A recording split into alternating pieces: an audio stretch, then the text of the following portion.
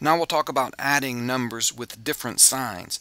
And that means we're adding two numbers and one of them is positive and one of them is negative. So let's look at a couple of simple examples. And these examples are trivial, but pay attention to the thought process that I explain when we do this. The first one is -2 plus 5. What does that equal? Well, picture this as movement on the number line. We start at 0, and we remember that addition can be pictured as movement on the number line. So we start with a -2, that means we go 2 to the left, that puts us here at -2, and then the plus 5 means we go 5 to the right, so that puts us right here. We end up at +3. So 3 is the answer. Now, pretty simple, but with that in mind, let's look at this next one. 2 plus -5. What does that equal? Well, again, think of each of these as movements on the number line. The 2 means 2 to the right in this case, because it's a +2, so that puts us there at 2. And then the -5 takes us 5 to the left, 5 from here. So 5 to the left from there puts us at -3. And so that's our answer. Notice that in one case we got 3, the other case we got -3. Now in both cases, we went 5 in one direction and 2 in the other direction. So in both cases we ended up 3 units from where we started, because if we go 5 in one direction and then 2 in the other, 5 minus 2 is 3. So we end up 3 units from where we started. And of course, when the 5 was positive, the bigger of the two numbers, the number out of those two that had the largest absolute value, when the 5 was positive, we ended up with our answer 3 to the right. So a +3 for an answer. And when the 5 was negative, when we went farther to the left, we ended up at -3. -3 was our answer. These concepts that we see in these examples, those apply whenever we add positive and negative numbers. So we can state this concept in general terms. So think of this as a procedure for adding numbers that have different signs. When you're adding two numbers with different signs, you can just think of the absolute value of each number and subtract the larger minus the smaller.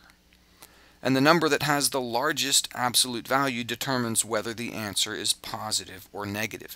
And I'll go through this thought process some more in some examples here. Okay, first example, we're going to say 22 plus -100. What does that equal? 22 plus -100. And here's my thought process. I just think about the number 22 and the number 100. I'm ignoring this negative sign for a moment and just thinking about the absolute values of the numbers. And I'm going to find the difference in their absolute values. 100 minus 22, and I can do that in my head actually, that's 78. And the 100 is larger than 22, and in my original numbers here, the 100 was negative, so I end up further to the left than I go to the right. Think of this as moving 100 to the left and only 22 to the right, so I end up 78 units away from 0. So my answer is -78. Now if you want to picture that, and you don't have to draw this, but you should be picturing something like this in your mind. You're starting at 0, and the 22 plus -100 means you go 22 to the right and then -100 to the left.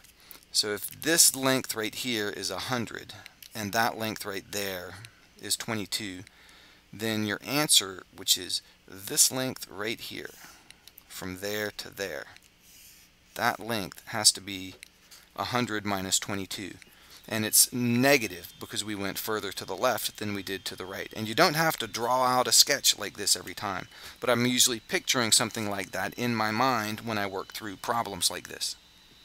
Okay, the next example is 13 plus -8. Well, again, I'm going to ignore the negative signs, and I just think, okay, what's the difference between 13 and 8?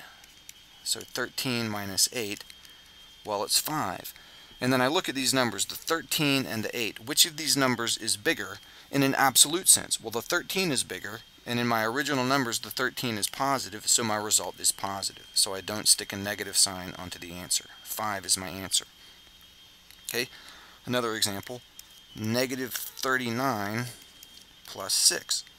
Well, again, we look at the absolute values of the numbers, 39 and 6, and we subtract the smaller we subtract the smaller from the larger. So the larger minus the smaller.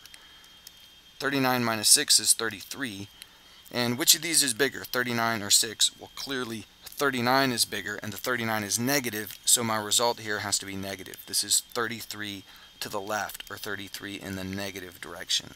So my answer is negative 33. And the last example here, negative 10 plus 17. So I think to myself, okay, which is bigger, 17 or 10? 17 is bigger, so I do 17 minus 10, and that's easy, it's 7. And so which is bigger, 17 or 10? Well, 17 is bigger, and that's positive in this case, so my answer is a positive 7.